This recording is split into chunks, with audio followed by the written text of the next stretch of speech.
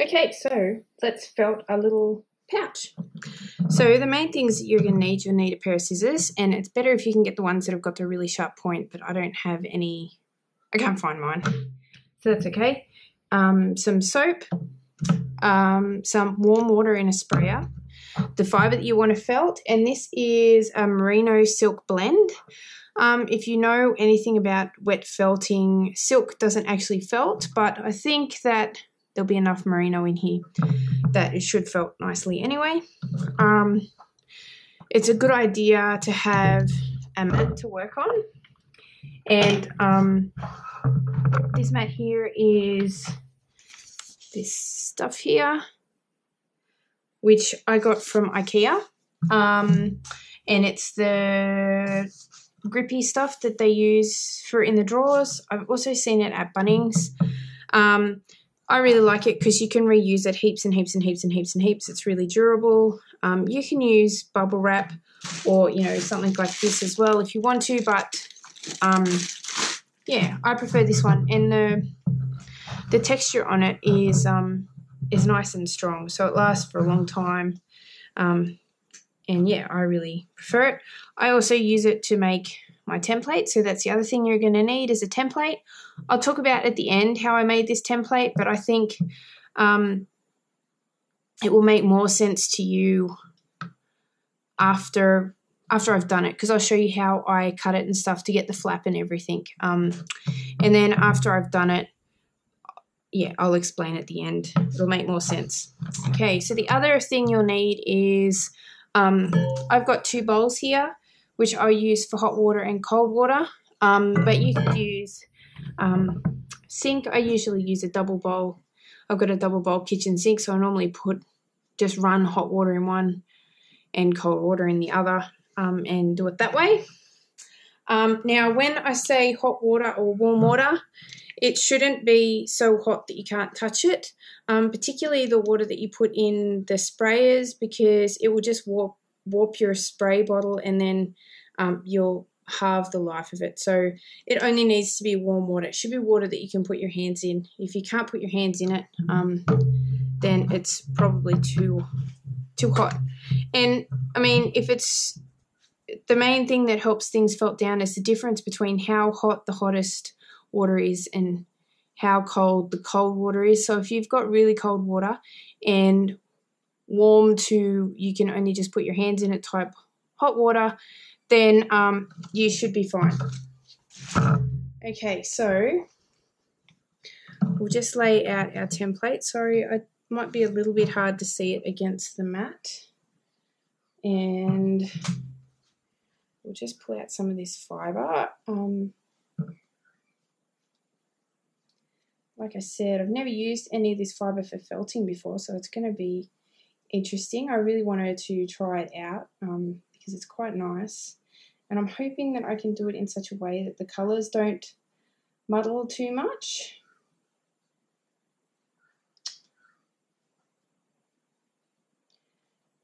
So what we're going to do is start out by making layers one way, and you want to make sure that you overlap, particularly when you lay this way. You want to make sure that you overlap on these sides, and you want to make sure that your fibre overlaps itself a bit as well.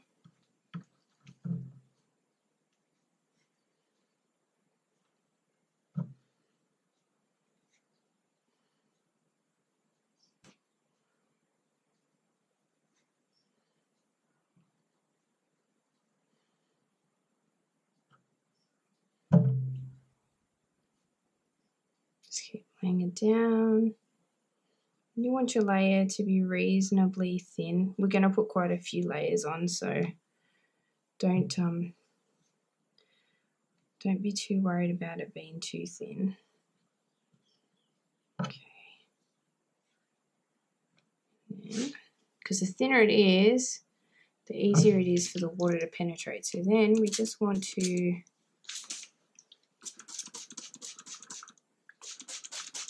spray it down.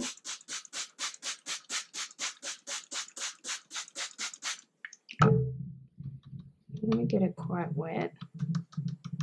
And I don't know whether you can see on the video, but when the water's penetrated through it, it'll actually look saturated, and that's what you need to do.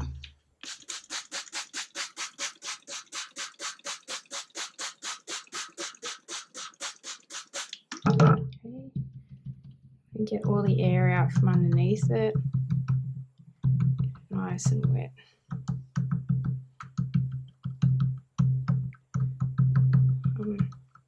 A lot of people put soap in their water, but I don't, because you can't use the sprayer for anything else then. Well, you can, but it's a pain. It's really, I find it really hard to get water out of sprayers. So I'm just going to put some of this fibre down the middle. It's a bit thin there. And remember, just take your time, not in any sort of rush. Okay.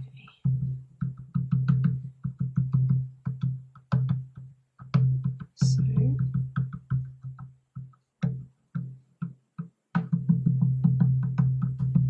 at the moment, I'm just making sure that the water penetrates right through the layer.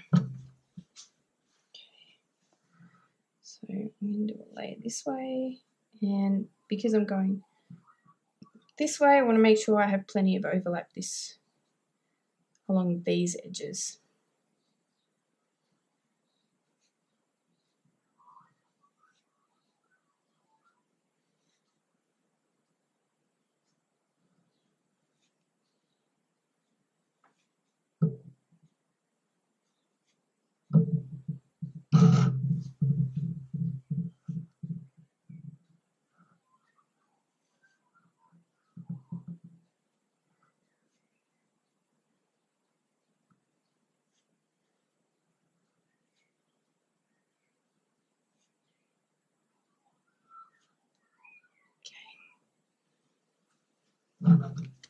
Just go down again.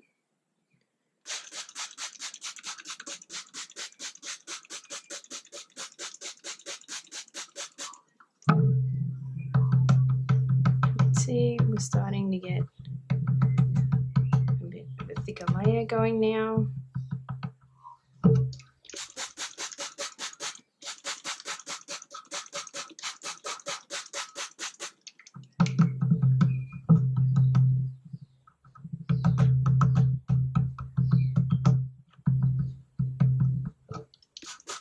I'm going to try and make sure that all the bits outside of the resist are wet as well.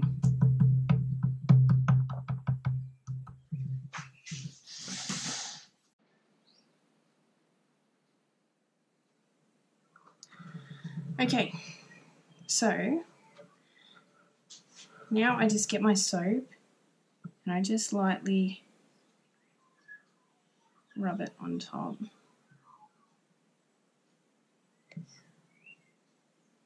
Soap's a bit old.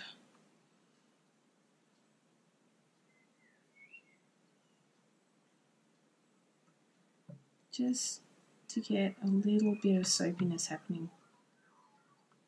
Because that's the other problem too, is when you use soap in your water, you can just end up with too much soap.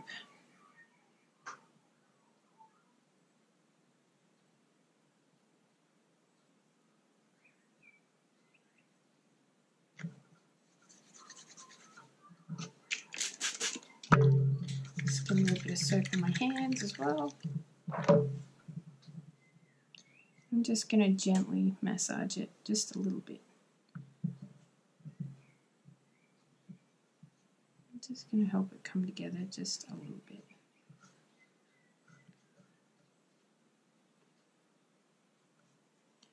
What I did there was I just smoothed out a little scuffed up section.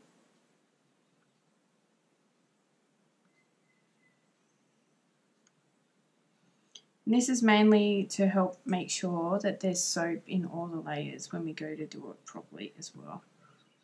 Okay, so Next thing I'm going to do is just find the edge of my resist in here.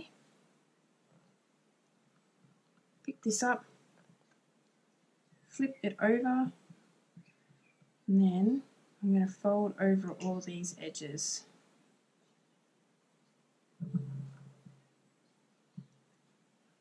Don't worry too much if it gets a little bit bunched up. It's surprising how much that sorts itself out. And the one thing you do have to watch is on these sharper corners that it doesn't just pull right through. Not too important on these initial layers, but it will matter more if you allow it to happen every single time that you fold a layer over.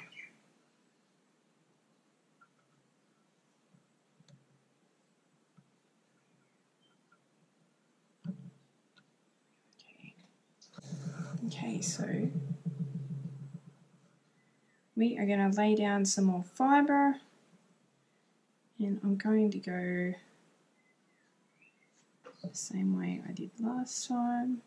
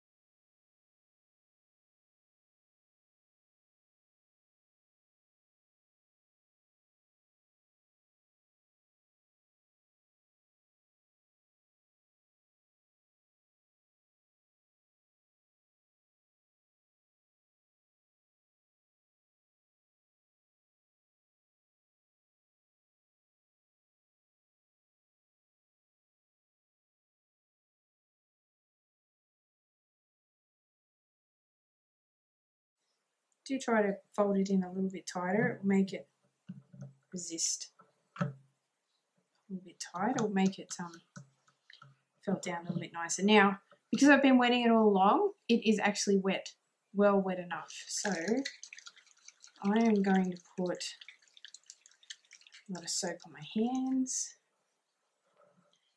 I'm going to put some soap on here. Just be careful around the edges, because where you've put the edges in, they're not going to be quite as firmly set, so it's easy to scuff them up, if that makes sense. And what I'm going to do, I'm just going to gently rub the surface with my hands.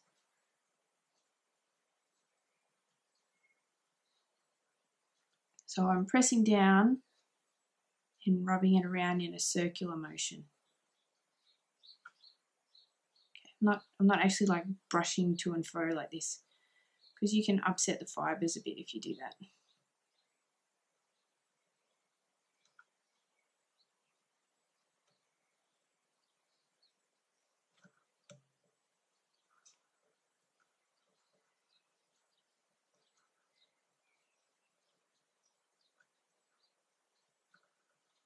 And at the moment, I just want the fibres to sort of settle down together a little bit.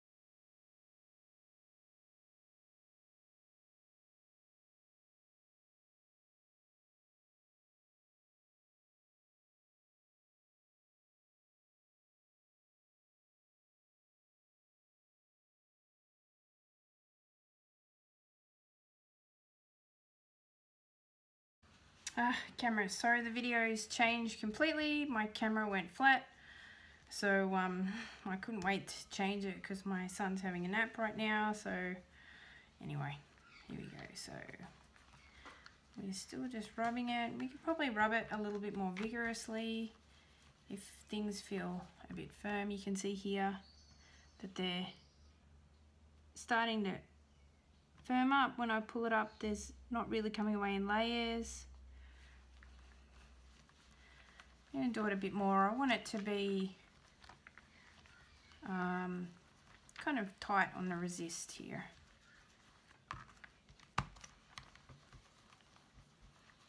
I mean, I want this to be a little pouch, so I want it to be quite well felted anyway. If I was doing it for some, maybe the booties or something like that, I might not felt it quite so hard because I want them to be softer for the little baby's feet. Okay.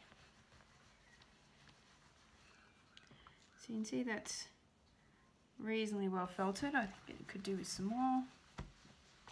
What I'm going to do here is just rub it. I'm just rubbing it into the actual mat now. So when I do that, I'm not really felting that much on this side. I'm felting it more on the other side. How's this side going? Not too bad. Could do with some more. You don't really want to feel like any of your fibres are coming away from it by itself.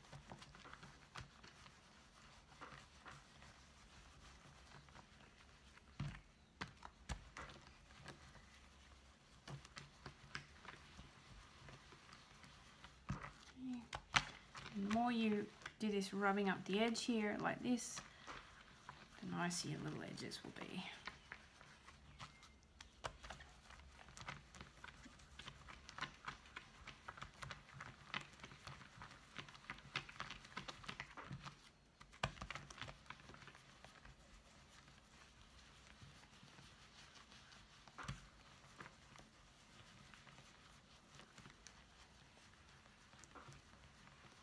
Okie dokie.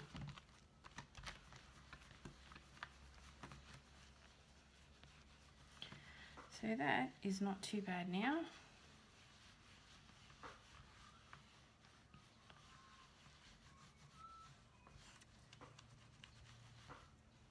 Have a look. Yep. Looks pretty good. Still not 100% felted. That's okay, we don't need it to be at the moment. Just clean up this bit of water here.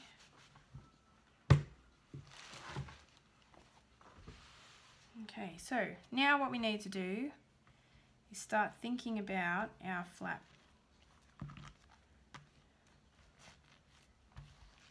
So I think for this one, I want the flap to come almost all the way down. In order to do that, I need to cut part of this up here. So then I can fold it down. So what I'm going to do is I'm going to look at my pouch and know that if I cut up here, so I'll cut along here like this and there, then that flap there will do twice what I cut. So to have a flap that goes almost to the end, I want to cut it a third from the top, so about here. This will make more sense once I've cut it.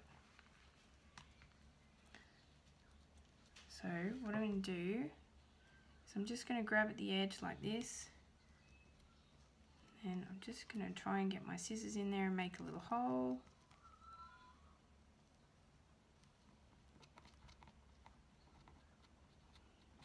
Then I'm going to start cutting. Now I'm just going to peek in there, and you need to make sure, I don't know whether you can see there, that you're cutting through all the layers there. Okay, so I'm just going to cut through, chop, chop, chop, chop, chop. Try and cut as straight as you can, but don't panic if you haven't cut it straight. You can trim it later, and it just might mean that it won't go down quite as far as you thought. Okay, so I've cut the line all the way down there, and as you can see, I cut it totally not straight, but that's okay. We can work with that. Then what we need to do is cut down the sides here. You just give it some extra personality. Okay. So, cut down the side here to the corner, and you should just be able to, this is where the really sharp scissors are really helpful because you can easily just push through there.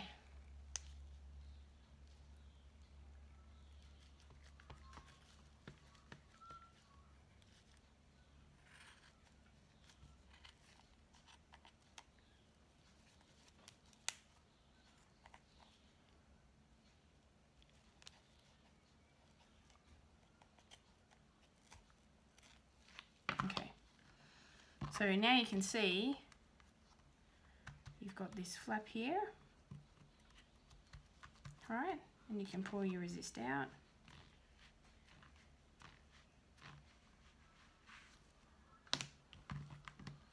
And then, yeah, see, you can see how the flap works with the pouch, right? So now we need to keep on felting. Now to get a nice edge on these cut edges, you do the same as you did before, except a little bit gentler. Okay, and you can rub it back and forth like this. Okay, I'm just going to work on the flap here for a little bit. These fibres that are on the inside here are probably not felted down as much, so you probably just want to be a little bit careful with them.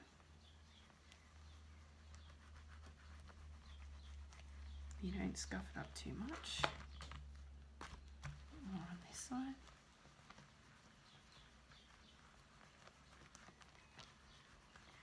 Don't be hugely worried about your edges because we can trim those up as well.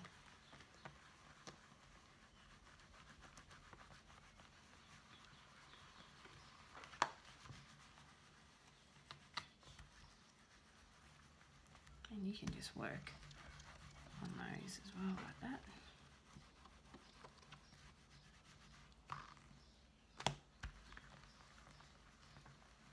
Okay, now to work on the actual pouch, what you need to do from now on is put your hand inside. You can't do it like this anymore over the top of where the thing is because there's no resist in there anymore, and if you do that you'll felt the inside.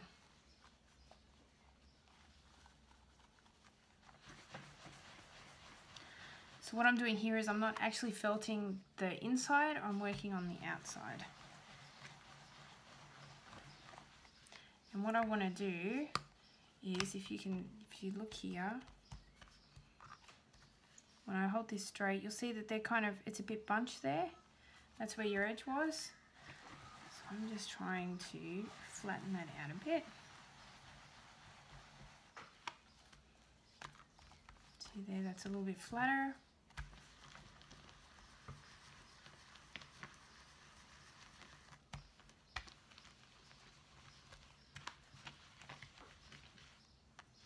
Just did what I totally told you not to do, but if you're careful you should be alright.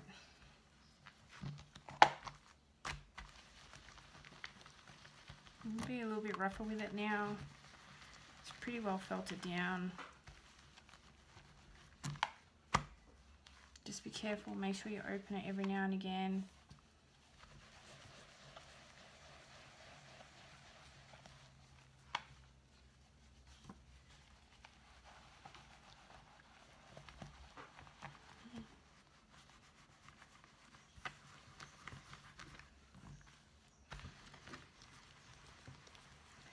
Work on this flap a little bit more.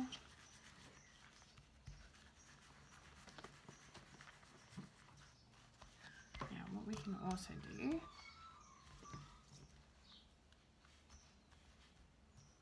okay, this flap's a little bit wide on this side, so we can push it together a little bit here when we are trying to felt it, and that'll help make it a little bit smaller on this side.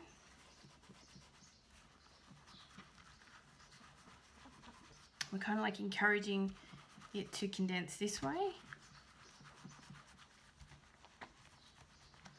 Show you what that looks like there. See, it's come in this way on this side a bit, and we'll do the same on this side.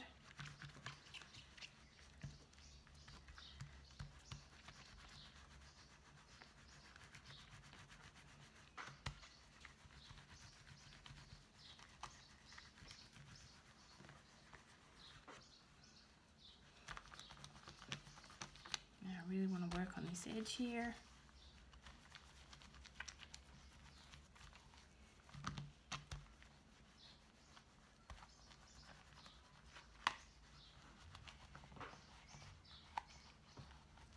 Okay, we're getting pretty close. If you want to, you can turn it inside out. Just work on these edges a bit. I'll just put my hand in there to help give it some stability and stop it from felting together.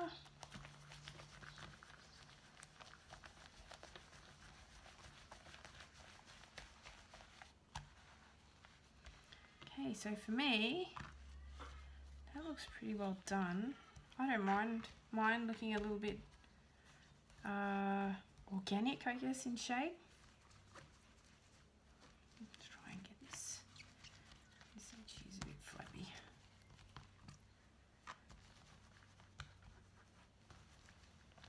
Okay. So it's going to be a bit about it for me for felting, and you can see now that when I pull up, might be better to see on the lid here, it doesn't really arch at all. It's all one thing. Okay, so what I'm going to do now is I'm going to fill up my bowls with water, one cold and one hot.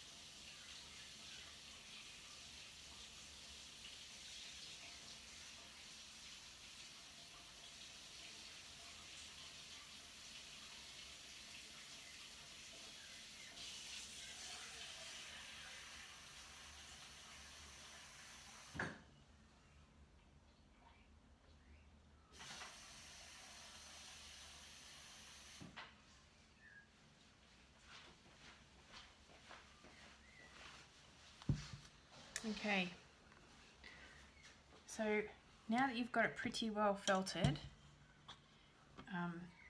it shouldn't be in too much of a risk of felting together anymore. So this here pocket here is going to be pretty safe. So what I'm going to do is put it in the cold water first, and I put a little bit of ice in mine because I've got an ice machine, but you don't have to do that. And that is already going to help it come together a bit. And then what we're going to do is put it in the hot water. I'm just going to squeeze it so I can make sure that the hot water goes all the way through it.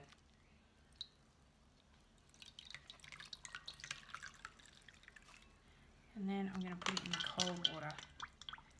And when you put it in the cold water, you should feel it stiffen up a bit. And that's when it's going to contract. Now, you can do this as many times as you like. The more you do it, the more it's going to felt, the stiffer and the firmer and stiffer it'll get. You can already see that this is starting to, you might not be able to see that actually. It's starting to kind of ripple and warp a little bit. I think a little bit of that is because it's got the silk in it, but merino does that really easily. So the more you felt it, the more it will do that. So it's up to you what you want. I mean, you might like that texture, you might not. For baby booties, I certainly wouldn't allow it to do that. So I'm only going to do one more.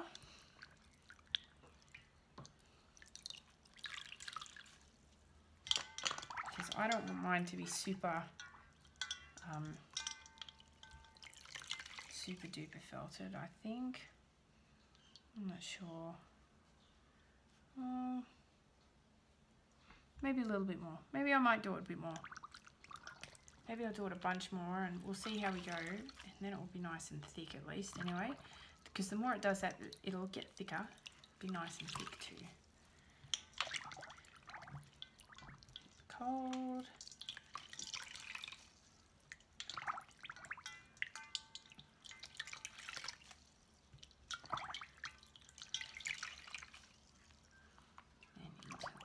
Warm.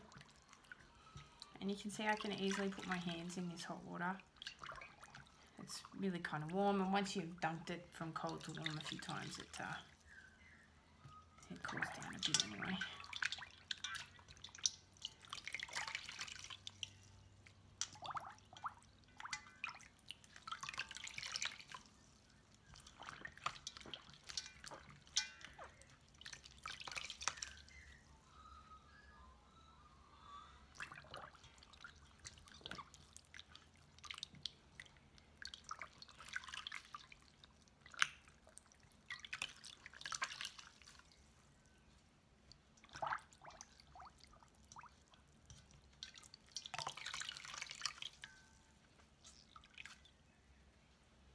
There we go.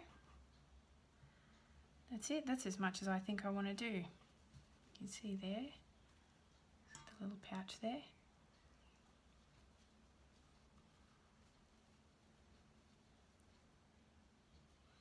Okay.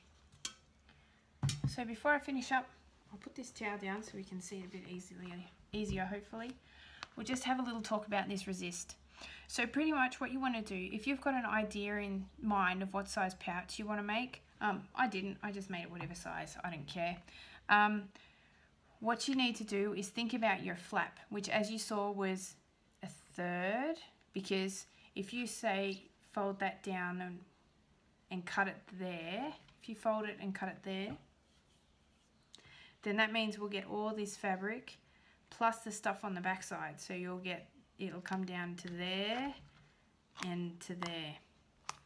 So what I would do is I'd draw out the size of the pouch that I wanted.